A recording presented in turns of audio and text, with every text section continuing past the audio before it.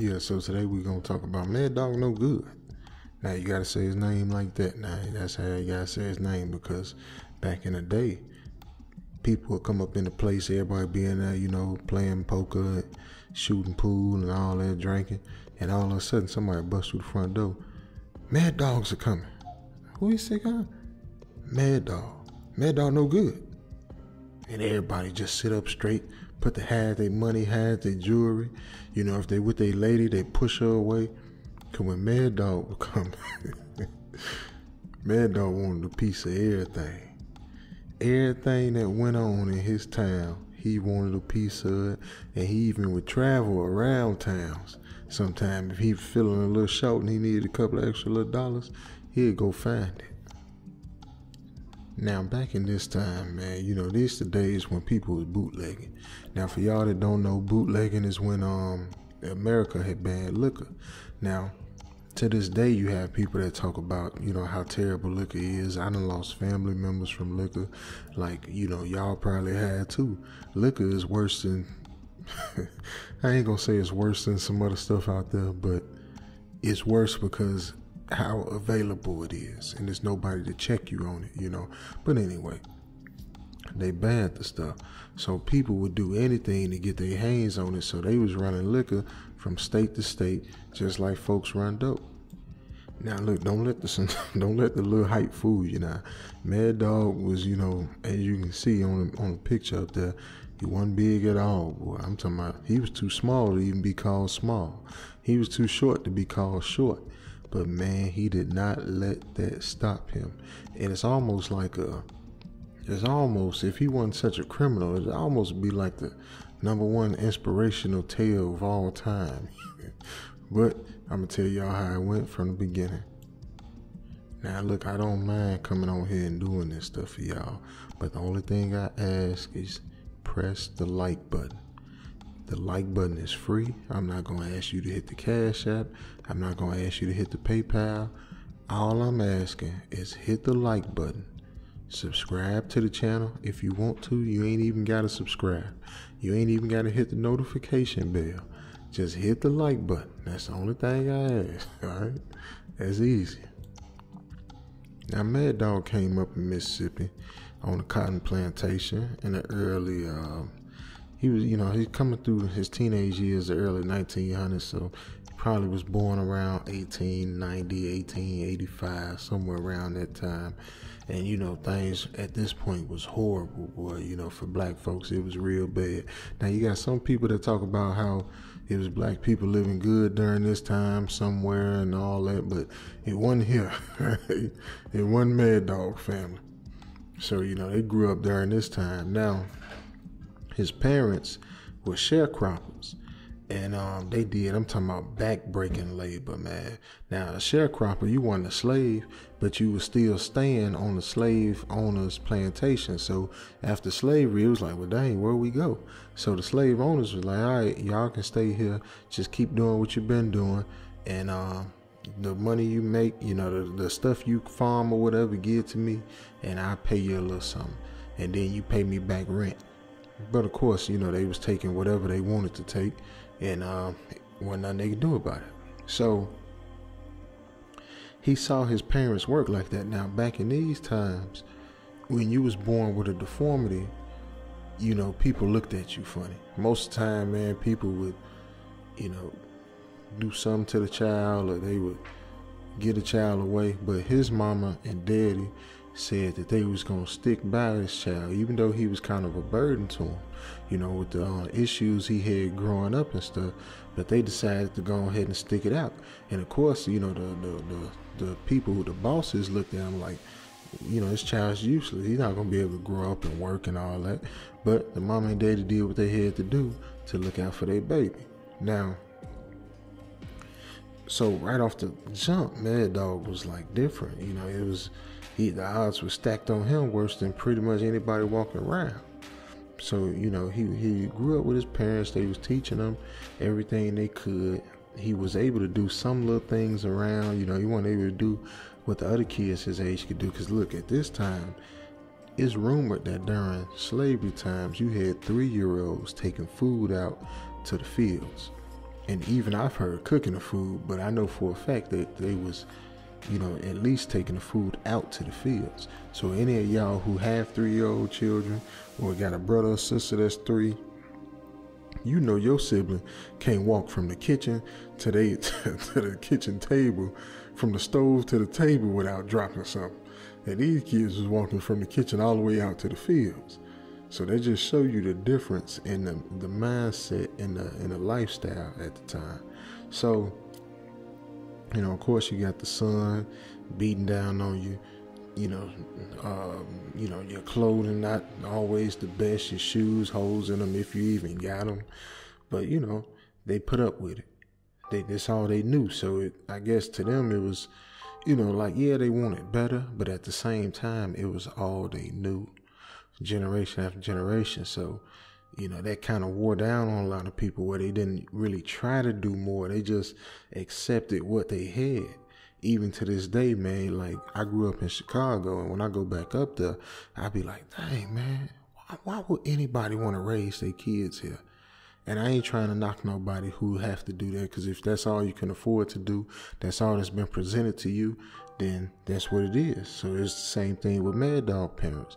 It was all they knew. It was all that was presented to them. They didn't know. They didn't have like we have Instagram and all that, where we can go and see people taking jets and doing all these things that, we didn't even know was possible. People going to different cities just to try a restaurant out and go back home. Like, that's something that they didn't see that. They didn't know that. So anyway, as he got older, he actually became real handy around the farm, around the plantation, because what he would do was he would work out little deals. So different families, and and black folks, they had their beefs with each other too, just as well as they had it with the masses and stuff. Because, they always put division between the people on the bottom. So, they had a little stuff, but Mad Dog would go and put together little side deals, and, hey, we'll trade you this if you trade that. And he'd be like a third party between, different folks who was beefing. He'd come and find somewhere where they could meet in between. Like, he was always had his hands in something. He always was trying to work out a deal, trying to make friends out of somebody. I don't know how he learned that skill. I don't know who taught it to him. Maybe his parents did, but, he just really understood how to, work people. So, it showed the genius kind of level of intellect he had. Well, hey, man, I might be, short than a mug, but hey, I could at least, my body's short, but my brain big. My body might only be, 2 feet tall, but my brain the same size as everybody else's. So he put that brain to good use, man. Now, as he was learning to navigate this stuff, eventually he learned that he needed to have, that sometimes you got to get your hands dirty. Everything can't always be clean. Sometimes things get so jacked up that the only thing that can fix it is something else jacked up. So this is where he learned to, he needed him some henchmen. He needed him some what you call the guy? Yeah, henchmen that going, they do all of your bidding for you, man, go and rough somebody up if they needed to. So, that's what he started doing, and before you know it, one day he went to the city with his pops. He was about maybe 10 years old at this time, and he saw some guys from up north. These was mafia guys who was coming down to the south to work out little deals and stuff. They had to come down there to, move stuff around, get stuff done, and would even try to have some of their influence down there. So when he seen these guys, man, dressed up in, these suits and stuff, because, he saw little suits, but he didn't see suits like these, all the way tailored up and all, just, they had them over the top suits, man, just stuff that was, just, anyway. So when he seen all that, he was like, that's the life I want to live. But, of course he saw that this was white folks, this wasn't, folk like him. So he knew it would be hard, but hey, man, like I said, if he wasn't no criminal, this would be the greatest inspiration story ever. He said, I ain't gonna stop until I get me one of them suits. So every chance he would get, he would try to get to the city. Every time somebody was taking a ride into town, whatever, he would try to do whatever he could to get out there to that city and see those guys and see the way they was moving. So, like I said, they get down, they take the train over there, and when they came down to these country towns, a lot of times they would get rejected. Them country folk weren't finna let no big city folk come down there and tell them how to run their stuff. But they was starting to learn something if the city guys came with respect. As long as they came with respect and showed them the way they was doing things, every now and then some crooked person down there in the South would let them teach them some of their ways. So Mad Dog did everything he could to watch and study those guys. Even if it was only 5 minutes, he'd take that 5 minutes and write it down in his mind, because he ain't know how to write or read or nothing, but he'd write it down on his mind and say, that's what I'm gonna do. I'm gonna do that. Yeah, I like the way they did that, this and that. And he was really picking up on it, and he was adding this to his little gang, his little set he had, back on the plantation. Now, Mad Dog was actually making more money than his parents. Now we ain't talking about no tossing money up in the air. You talking about this a time when people making like pennies a day, man, but he was making more pennies than his parents. So just like today, when you see these boys out there in the street and start looking down on their parents, he was doing the same thing. And this during the era where people ain't play that, man. You didn't disrespect mama and daddy. But Mad Dog, he'd play along, go along and get along with them. But he didn't have respect for his parents because he looked at them like they were suckers. He felt like they should have been trying to do something to make some extra money. And how come him, as a little kid, is able to figure out how to make extra dough, especially with his physical situation. So now he was sneaking out the house at night. Now he was getting his little crew was getting violent.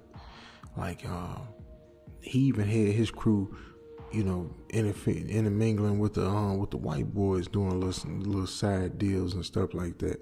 So he was playing a real dangerous game, man. He playing but he was always able to get away with it because it was something about his size, and he just had like this little charm about him where everybody just liked him. and I guess subconsciously it's like they really didn't knock him for doing what he was doing because they understood that what else was he gonna do? Like he had to do, he had to make some moves, man. He had to try some stuff out. So that really worked in his benefit. Now when he was a teenager, at this point, he really was kind of like just not feeling his parents, man. And, he'd give them a little piece of the money he made, and they thought that he was making it from, just running around doing little errands, and, and things of that nature. And he never like completely hipped them to all the money he would make. He'd give them a little piece, but he would never let them know how that he was making more than them. So like, if he made 10 cents, he'd give him like 1 or 2. Black folks at this time, a lot of them was so like just bent on trying to do the right thing. Always, because it's like the masters would teach them to always do right, even though they didn't do right themselves.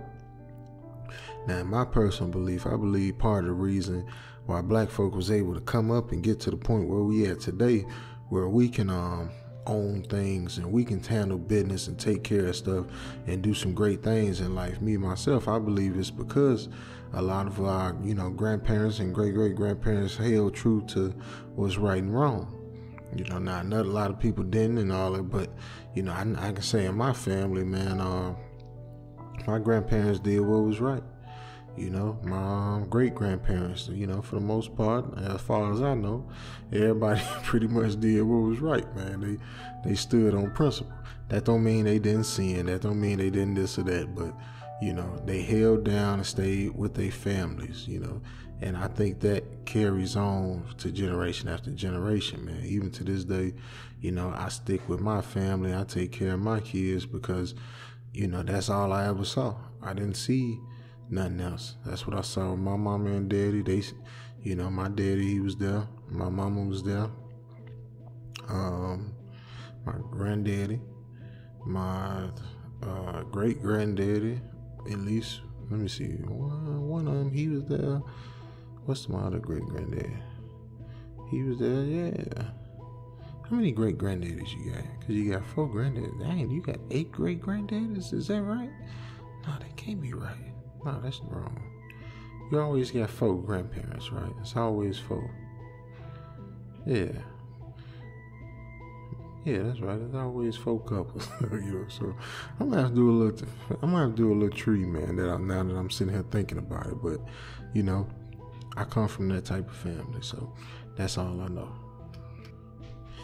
Now, I told you he played it cool, but he really had like a hate in his heart for the people that just went out there and worked them fields all day, and especially he also, when people would feel sorry for him when they go to church or something, and people would be feeling sorry for him because of his height and all that.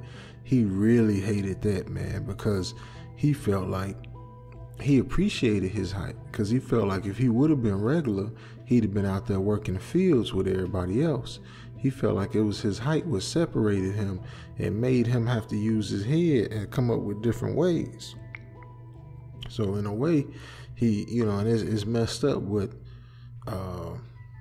all them years and generations of what's it called when people oppression, all them years of oppression kind of wore down on him to where he actually was like looking up to the white folks. He was looking at them like they was smart, like they was, they was real, they was really getting over. Now, he didn't love them. I'm not saying he loved me. He had hate for them too. But at the same time, he liked that they hustle. So, he wasn't, I don't think he was willing to, he wasn't finna, he did have some pride in, these is my people. But at the same time, he was going to do what he had to do to get that money, because he realized that that's all everything was about. In America, in Mississippi, as far as he knew, all he knew is the folks with money lived a good life, and the folks without it lived a bad life, and it's just that simple. So now at this time, you talking about now we around the 19, we coming up in his 20s, and he just steadily coming up. At this point he had moved, away from his parents, and he was had him little safe houses set up because he was getting into some serious crimes. Now he was getting into robberies, he was getting into what's it called? They used to do the lotto running numbers. He was running numbers. He was doing robberies. What else he was doing? Drugs wasn't a thing like that at that time. They had marijuana though. He was into doing marijuana, and he was just starting up his little empire. So he always stayed on the move. He knew he was easy to identify, so he'd stay on the move. And he would have him like a network of women that would carry him around like he was their child. So, they'd put a blanket over him and they'd get on a horse carriage or whatever. Later on they did the same thing when they started getting the little cars, the Model Ts and all that, and they'd just be moving around, with him under the blankets, with him in a little bassinet and everything, like he was a baby, man, or a little kid or whatever.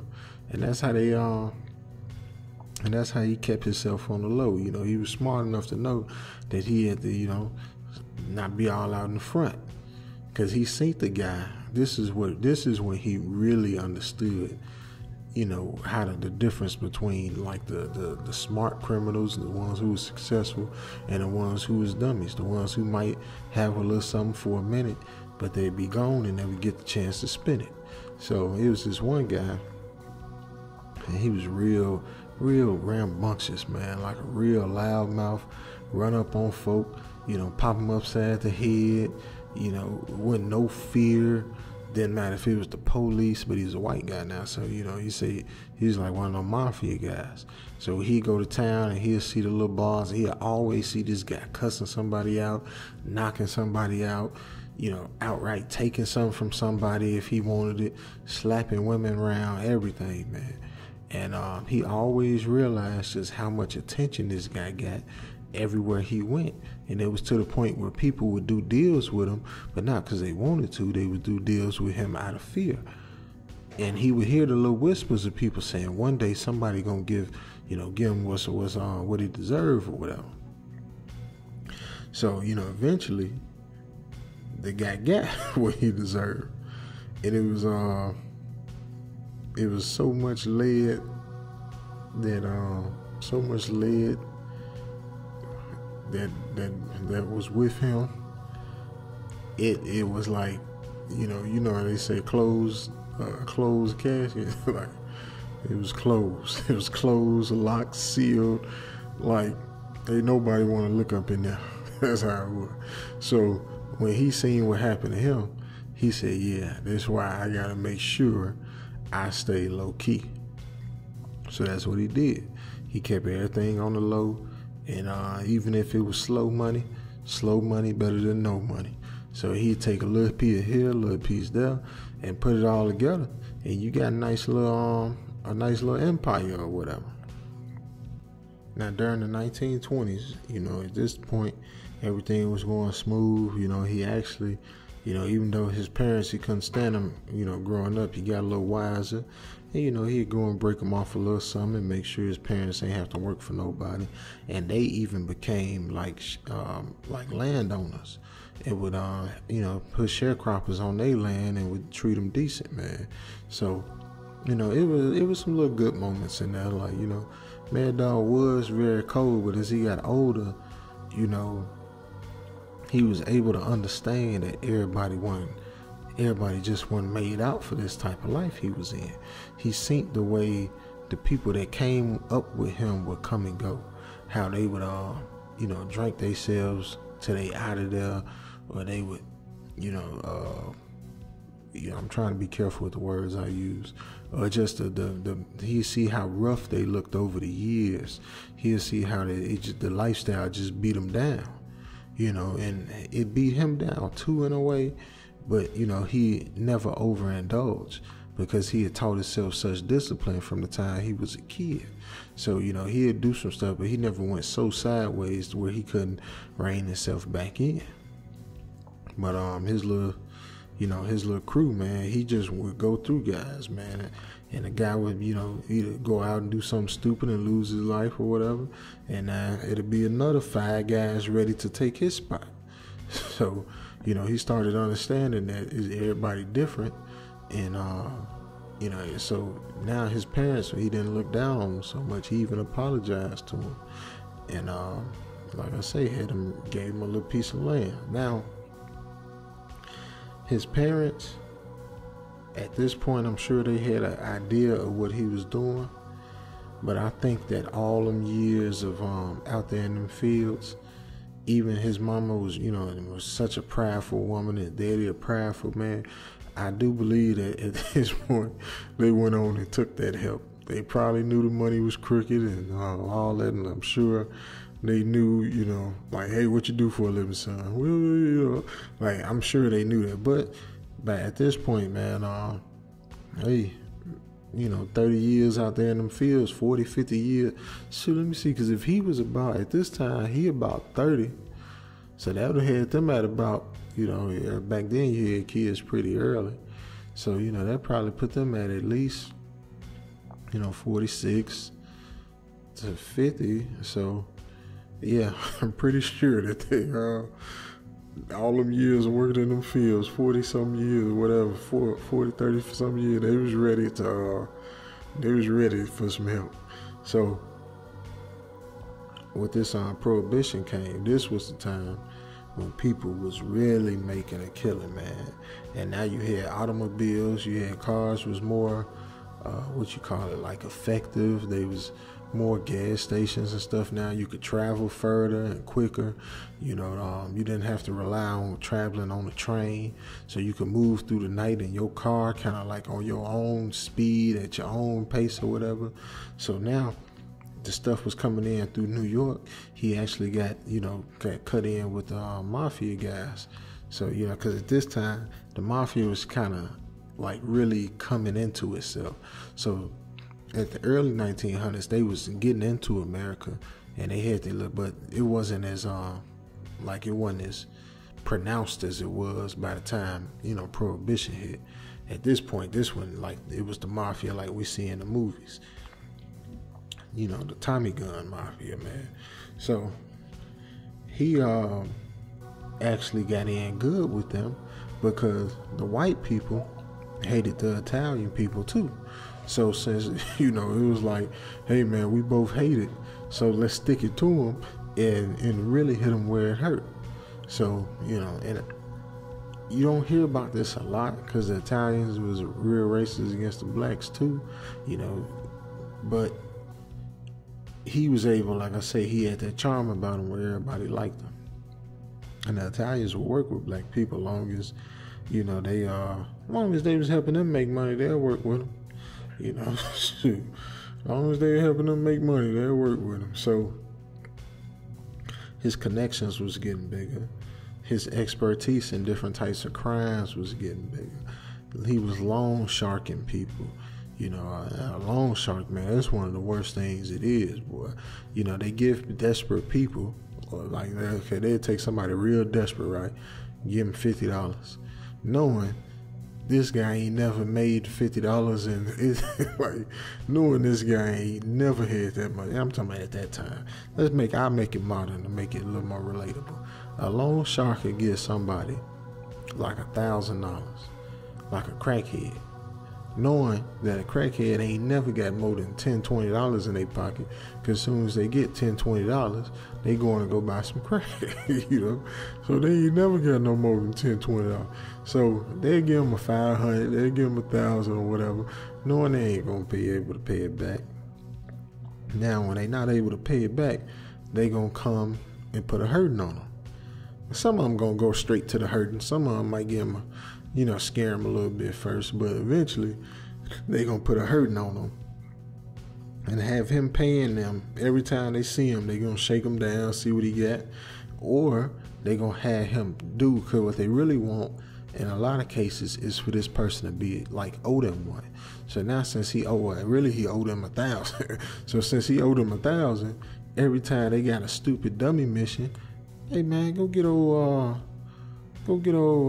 Cracky Joe, man. So they go get old Cracky Joe. Hey man, we got this stuff. We want you to carry it over here and deliver it right there. And he like, wait, I gotta go that's right next to the police station. Okay, and okay, whatever. Yeah, you're right, it is. Now go deliver it. Wait, but that's through them territory where them young boys be robbing everybody. Oh yeah, that's exactly where it is. Okay, now go deliver it.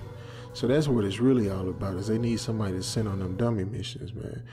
And so yeah, he was getting into loan sharking now eventually, and I think this was pretty much his downfall.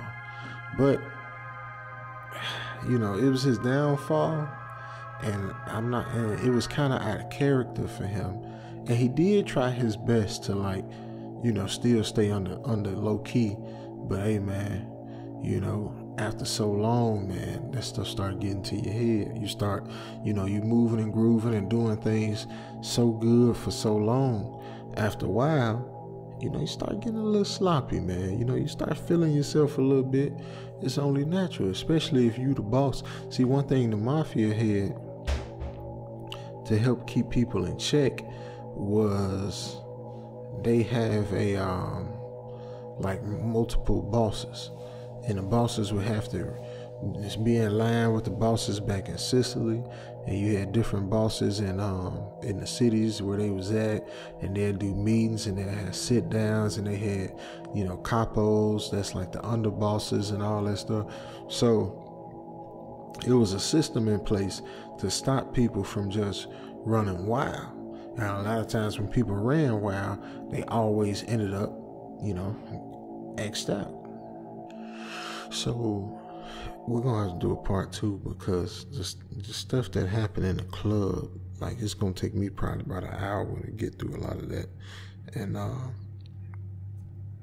so I'm probably gonna do a part 2. So, if you made it this far, then I'm gonna add you to the prayer list. Please, man, I please hope that y'all hit that like button, man. That ain't too much to goddamn ask, right? That's all I ask. Hit the like button, man. Now, Mad Dog No Good, he was vicious. He was vicious, man. Like, now don't, I said he was real cunning and real smart, but he was vicious too. That's the reason why people followed him, is because, he couldn't do the dirty work, but he was stupid enough to go try. He'd be scared to death, and he'd know that, he finna, that, he couldn't even beat up the average little girl, but, he knew that he had to give it a shot. So one day, somebody was bullying him because they owed him some money. Now, he showed up and asked for his money, and they told him to kick bricks, hit the road. Now, he turned like he was finna go kick bricks, and they turned to go on back to what they was doing, and he came back and lunged at him like Chucky or something, man. Bit his kneecap and ripped his kneecap right. Oh, man, I ain't mean to say all that. But he bit him in the kneecap and ripped it right on off. So after that day right there, they said, okay, this little man crazy. One time, it was some boys who was stealing from the old ladies. Now, Mad Dog was like, hey, y'all can do y'all crimes, whatever, but you don't do no crimes in here unless you're going to give me a piece, because y'all going to mess it up and get it too hot out here. So now, they wasn't trying to hear that. They like, first of all, we don't care if it get too hot, and we sure ain't finna bring you in on it, period. Now, and this was like 4-5 guys, and they even had pistols and y'all, right? So they had a little barn where they meet up and play cards, and the women be in there and they be playing music and all that stuff. So he walked up in the barn with a match in one hand and a stick of dynamite in the other hand. And he held the little fuse to the dynamite to the match, and he said, if y'all don't give me my money, I want all that money on the table y'all got right now. I'll blow every single one of us in here from home to heaven. And I'm ready to go because I'm tired of walking around struggling, being shot anyway. So I will blow this whole place up. And they said he didn't blink. They said he didn't crack a smile. They said his face didn't move. And they came and dropped that money off right in front of him.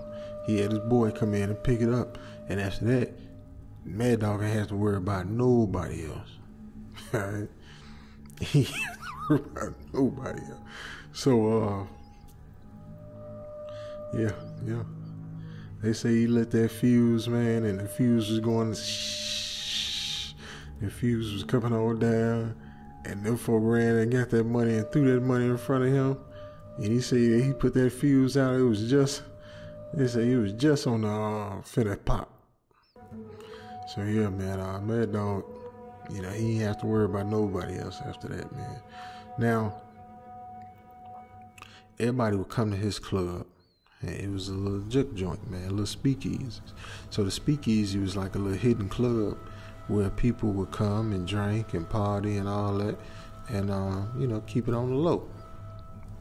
So he had him a little spot. They had a little old house, and they flipped it around, and they had to park their cars back off in the woods. They had some corn, like the fields, the long grass or whatever. They had the grass all growed up all high, and since the grass was growed up so high, you couldn't see it when you couldn't see the cars or nothing, unless you drove on back there. So they had parked their cars or they wagons or they horses, whatever they had, at that time, and they come on in there and party. Now, he wasn't the only black guy running stuff. It was other, things was getting bigger, things were getting faster, and there was other people doing it. But wasn't nobody doing it like he was doing it. Now, he stayed on the low, but what was happening was the people under him and all the other they getting all the credit. They getting all the credit for the club. They getting all the credit for, sticking it back to the man. They getting all the credit for, the nice cars and the nice suits. And he like, dang, I'm putting in all this work and I got to stay up here hitting on the top floor and look down at the party. So he said, man, skip it. He went and got his nicest suit and he went down there and he started partying. He had the girls come sit around him. He had them bring him something to drink. And, he had a couple bodyguards standing there waiting for him to snap his fingers and snap somebody if they had to. And he just got tired of, sitting around and, not getting the chance to, get the benefits of the fruits of his labor, as they say. But like I say, this was his downfall, man. This is what really, messed him up, man. If he could have kept it quiet, he probably would have lived, man. Somebody like him might have lived all their days out. But now, when he did show himself, this new guy came into town a couple months later. Now, this new guy was from New York. And this guy went from New York to Chicago, and he spread a lot of his little, this is a black guy too. He spread a lot of his stuff in Chicago. And then the next step from there was Mississippi. So he heading his way on down. He hit up Mississippi. Now, when he got to Mississippi, man, he came down there, and I'm talking about they had guns, they had, so now this was, we getting on into the 30s now. Now, in the 30s, you did start seeing, drugs. You had the opium, and of course you had the cannabis and stuff and all that. So with the opium, you even had the amphetamines and stuff at this time, man. So he was bringing in the drugs. Now this is when people really was getting hooked. They had a liquor who hooked some people, this or that. But a lot of people didn't like, that strong. Cause even when a lot of people don't like that. A lot of people don't like liquor and they don't like all that. So, but when he brought that other stuff in, that hard drug, it hit hard, but it's like you can shake it. If you drink, you done for the night. You gotta go to sleep and wake up, and then probably gonna feel bad and everything. But this other stuff, you be tore up for a minute. But you can come on out of it. You can come on, and it usually make you feel like you getting high, so you feel higher. You ain't feeling necessarily lower. And what black folk were going through at this time, they wasn't trying to feel lower. They wanted to feel better. They like, we can't get no lower. We need something to bring us up. So, he had to hook up on this stuff. And Mad Dog just couldn't compete with that, man. That's just something, you can't compete. He just didn't have those hookups, man. He tried to, figure out where the guy was getting the stuff and all that and this, but nobody was talking because they had it so sweet with the guy. They wasn't finna mess it up, messing with the little Mad Dog, some country boy. They ain't finna jeopardize what they got.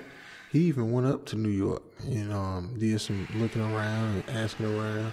When he finally got a chance to meet up with the guy, the guy offered him to come in, and Mad Dog wasn't used to being up under nobody.